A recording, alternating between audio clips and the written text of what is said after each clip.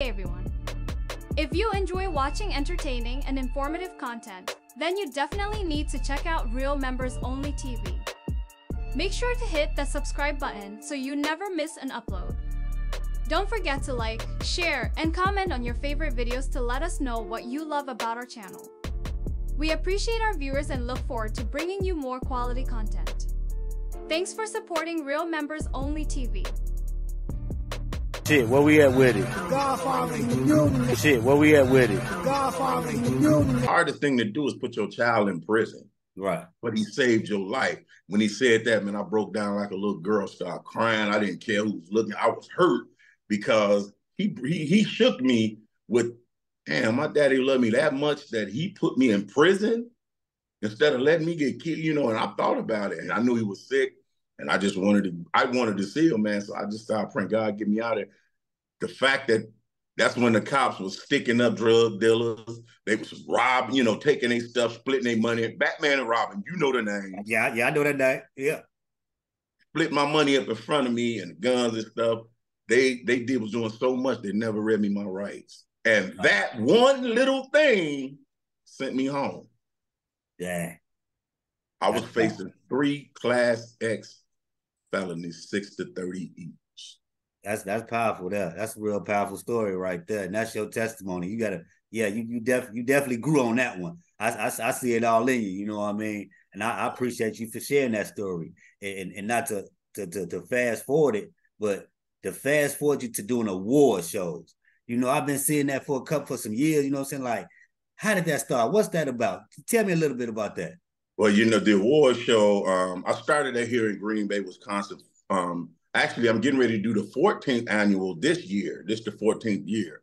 So 14 years ago, I decided, I'm like, man, when I was coming up, a lot of people didn't show the rappers the appreciation that they should have gotten. True that. But that was rappers like JMD. Yeah. I never show hatred toward any artist. I give them their props. When you deserve it, you deserve it. True that. JMD. At the time, Ice Cold. Right now, he go by the name Black Ice. He's the poet king. But at the time, he was Ice Cold Ultimate Warrior. When it came to hip hop, this dude was like a performer, like Big Daddy Kane. Had his dancers, the whole works. Yeah. That was artists like D.A. Smart. Yeah.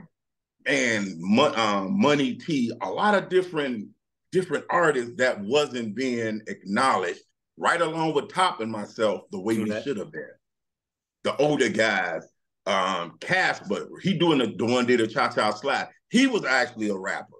A lot of people didn't give a lot of the rappers they flowers until they start passing away. 3D, all of these guys that I came up with. I got two names. I wonder if you knew. Pink House and Cool Rock Steady. Pink House, he was the one that started getting me in Top to perform.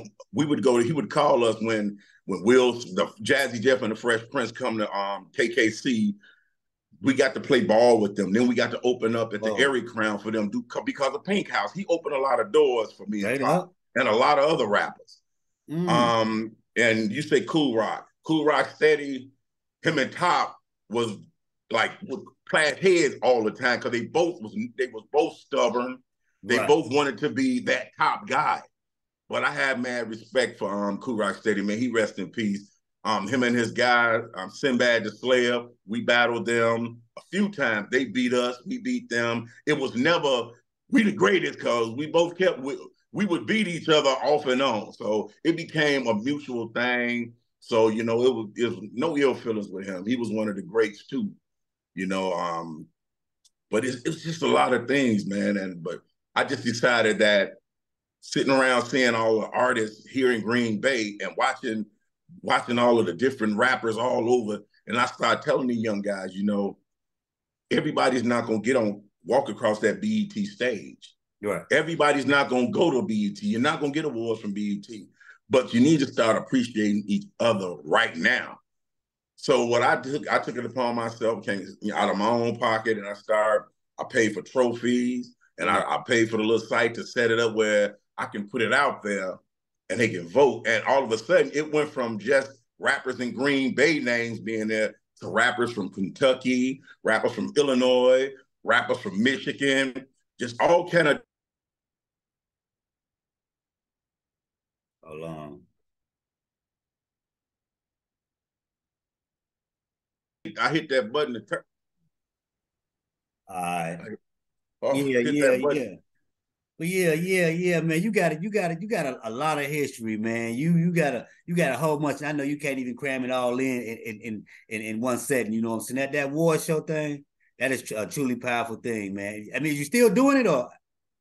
Yeah, this August the 19th is the 14th annual Dubceez Awards show. And this year I'm doing it different. I'm not voting on it, I'm not voting for artists everywhere.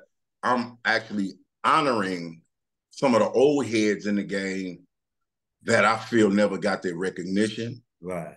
So I reached out to them, like, hey, I'm honoring you this year. I'm honoring you to blah, blah, blah, be here. And that's how it is. And a lot of people used to say, man, you never picked me. They don't realize that I wasn't picking the winners. It was my event, but I won't pick the winners. Your fans pick them. Right. So if you got issues and you would not being picked, you need to step your game up and get up with your fans. Right. But this year, I'm picking who I want to honor, because a lot of times I would say there's a lot of people that won that shouldn't have, because they didn't really earn it. But they fans voted for them. So, they got out and did the footwork. Right. It's a different type of politics when it comes to that thing, man. Yeah. And yeah. I'm definitely tap in with you that, man, because I like that idea. That's a real powerful idea. So I'm definitely want to be a part of too. But look, it's something else I want to get into, and I don't know if you really want to talk about it. You know what I'm saying? Because it's a touchy subject. You know what I'm saying? It's a real person, but I know the world want to know. You know what I'm saying? And I know you might want to, touch on a few issues with it. Didn't you know Zack Tv? Of course I knew Zack. Zack was my first. Zack made me an uncle. Right. That was my first. That was out of my siblings. That was that was the first nephew. Right. What can you tell me about Zack? What can when Zack was born, my older sister, Zack went everywhere with me. A lot of people thought he was my baby because I had him a lot. Right. He was a little fat, cuddly black baby. He looked like it could have been mine, but it was my nephew. Right. So he was around me a lot, man. And everything that Zack stood for, even growing up, most kids got issues where you gotta scold them. Zack always been kind of different. He was different from the jump. He was just that energetic, always ready to go do, always want to help somebody, always. Sometimes we had to tell him, you can't help everybody. But I got the same problem, so I understood where it came from. A lot of times people say, hey, Dub, you can't help everybody. And in my head, I go, yes, I can. And that was the same drive and attitude that Zack had, man. So where do you think he get that vision from to pick up that camera and do what he did? Because he started that trend doing what he doing and how he did it. You know what I'm saying? He said a whole trend. You know what I'm saying? Ain't nobody been able to take off like that again. You know what I'm saying? What do you think he got that vision from to do that? Inspire him to pick up that camera like that? You know what? Zack, he left Chicago at a young age, came to Green Bay. He stayed up here with my sister. And at the time that he got here, I was part of an organization called the 606 Clique. We was like probably the first or second rap group here that was planted here, had CDs, had music come out, and that made an impact here. Because, when I came here, there was no hip hop here. Just as I'm a legend in Chicago, also I'm a legend in Green Bay. Not to pat myself, just telling it like it is, because I brought the hip hop movement here. Right. So one that we was filming a video for one of the 606 songs. Zack and his little brother Xavier, they was there, and the guy that was doing the video, filming the video, he was like, man, that Zack was like, Zack was probably like 11, 12, probably 12. He's asking all these questions to the cameraman. He want to know this. He want to know, why is that? What is this? How you do that? And what do this do?